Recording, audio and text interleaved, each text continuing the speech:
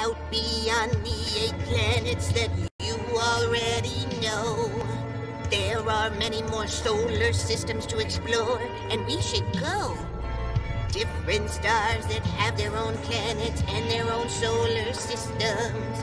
Would you like to go with me and see if we can meet some?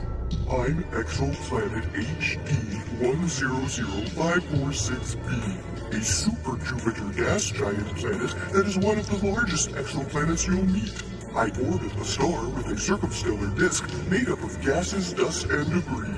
The material in these disks is what forms gas giant planets, just like me. They call me the Whiplash Planet, HR 5183b.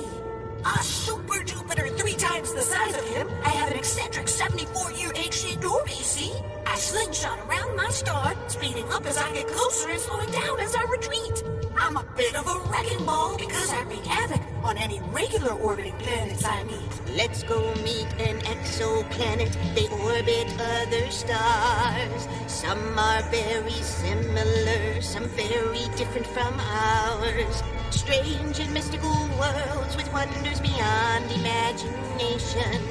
Let's go find some exoplanets and see if we can meet them. We may look like Earth and the Sun, but look closer and you will see. With my yellow main sequence star, Kepler 452, I'm Kepler 452b. I'm in the habitable zone of my star and could have liquid water on me. Which means, because I'm so similar to Earth, that there could be life on me. OGLE 2005 BLG 390LB. My nickname is Hot, like the ice world in Star Wars. I'm icy and rocky. I'm so cold that even my atmospheric gases freeze, adding to my snowy surface. I'm too cold for life to survive on me, so I orbit my cool red dwarf star quietly in the constellation Scorpius. 1.8 days to orbit my star, a hot Jupiter gas giant, that's me. One side always day, one side always night. I'm a tightly locked planet named WASP-76b. My hot temperatures on my day side are so extreme that they vaporize iron in my atmosphere.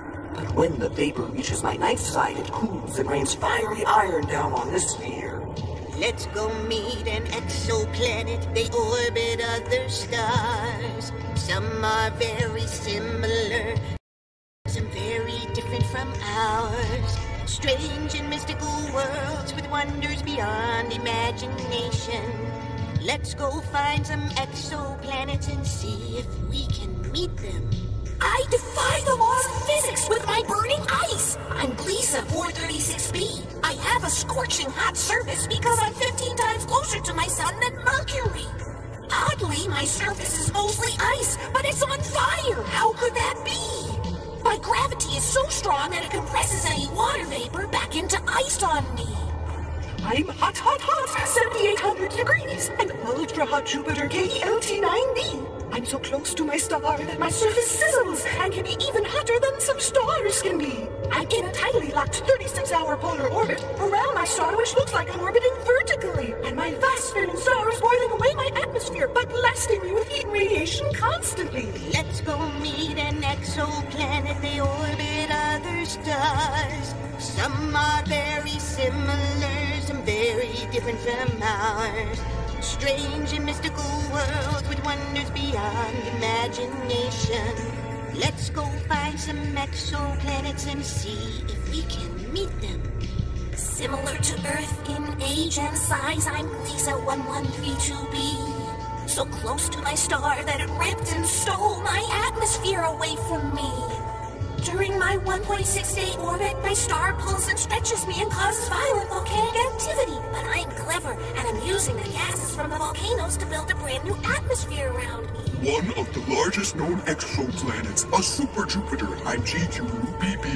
I'm young and have a circumplanetary disk all around me. Also known as a moon-forming disk, this is exciting to see. Because this is where the birth of new moons happens. They'll form and then orbit me. The TOI-178 system, we move in almost perfect harmony. The outer 5 of our 6 planets exist in a resonance of 18 to 9 to 6 to 4 to 3. This means we orbit our orange star and line up with each other very regularly. For have the 18 orbits I have? I have 9. I have 6. I have 4. I have 3. Now you've met some exoplanets. They orbit other stars in their very own solar systems far outside of ours. Strange and mystical worlds with wonders beyond imagination.